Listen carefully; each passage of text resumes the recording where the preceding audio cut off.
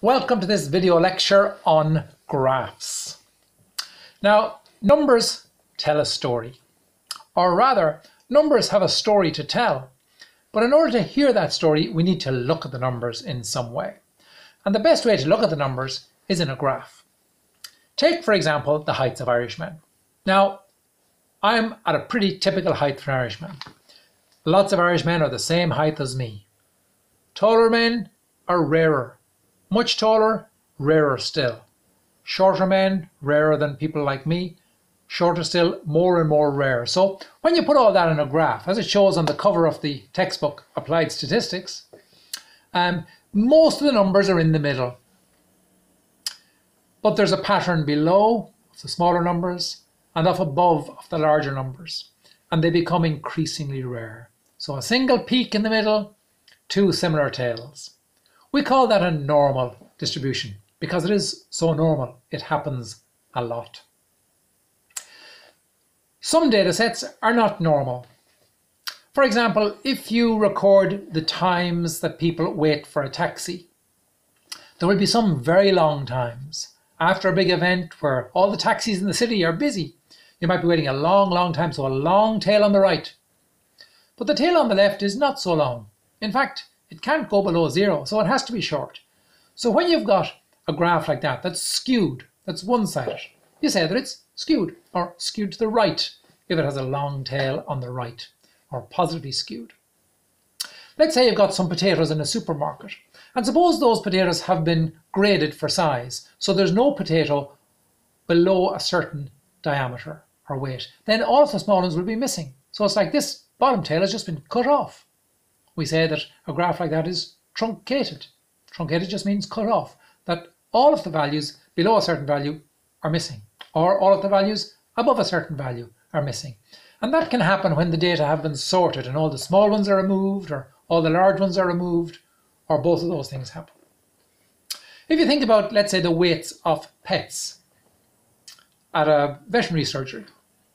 Let's say the pets consist of both cats and the dogs weigh more than the cats. There won't be one peak, there will be two peaks. A peak for the dogs, a peak for the cats. Dogs heavier than cats. So we call that bimodal. There are two common values.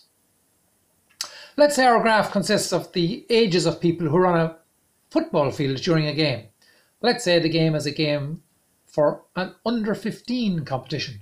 All the players are under 15. But there's a referee who's like 30, way larger than all the others. So we've got one data point that's way bigger than everything else. We call that an outlier, and it does distort the data. In some ways, it shouldn't really be there. It's like it's trying to tell a different story. So a histogram like this is a great way to display data and get a feel for what the numbers are saying. And the other way we can display data is in a time series chart, like a patient's temperature chart on their hospital bed, where it shows you how the numbers rise and fall as time goes past. And numbers will rise and fall as time goes past for no particular reason. If we look at the revenue of different businesses day to day, let's say over a 30-day period. So let's take a bakery and we look at these sales over a 30-day period. Of course there's going to be some rise and fall. Different people are going to come into the shop on different days and there's going to be changes. But that's not really telling a story. That's just like noise in the data. A little bit of up and down movement, but things overall stay the same. We say that's just random variation. Get used to it. It's always there. It's like noise in the environment. Even though there's noise, you can still hear a story being told. And it's the same with a graph. Even though there's always noise, the numbers have a story to tell as well. Let's say you've got a hardware store and they're going along with a fairly steady rate of business. And then one day they open an online store as well, or a new department. The figures are going to jump that day and they're going to stay higher because now there's an additional source of revenue. We call something like that a shift, when the numbers go along and then rise to a new level and stay at that new level. Even though there's still some random variation, something important is after happening, and we call that a shift. It's a sudden and sustained change in the figures. Sometimes the figures change just for one day only, like a fashion store might have a one-day sale, so the numbers are at a certain level, and then woo, one day it spikes up and then back down again. So a sudden change in the figures that's not sustained is called a spike. Let's say you've got a new pharmacy and their daily revenue figures slowly grow because they're new in the area and their neighbours are only just finding out that they're there. So over time, the numbers slowly rise. There's always still random variation, but here there's an underlying story that business is growing as time goes by. We call that a trend, where there's a slow and steady movement, either going upwards or going downwards. And suppose you've got cinema revenue from day to day. You might notice as you track the cinema revenue over the course of a month that every weekend the numbers go up. Midweek they go down again, because people like to go to the cinema at weekends. And so every week it's up, then down, then up at the weekend, then down.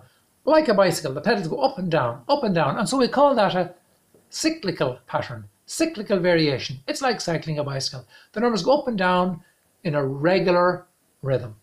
And if that rhythm is 1 year long, we call that seasonal variation, because year-long variation is the most common cycle of all, because lots of things vary on a yearly basis to do with just people's annual patterns of spending, as well as the weather and other things. So all of these ways give us an opportunity to hear what story the numbers are telling us. You can find out more by reading chapter 1 of the textbook, Applied Statistics, which you can find online.